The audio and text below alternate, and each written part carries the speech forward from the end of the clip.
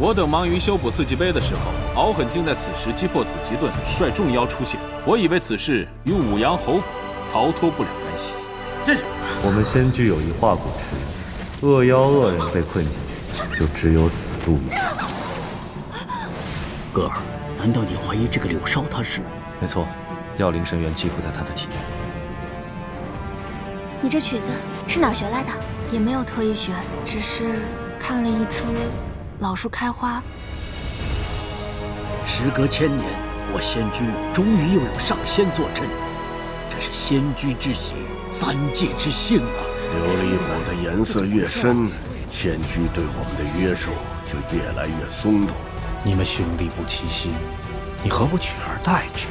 既然已经历劫归来，又何必在意人间的影子？途中所经种种并不重要，结果才是你的修行。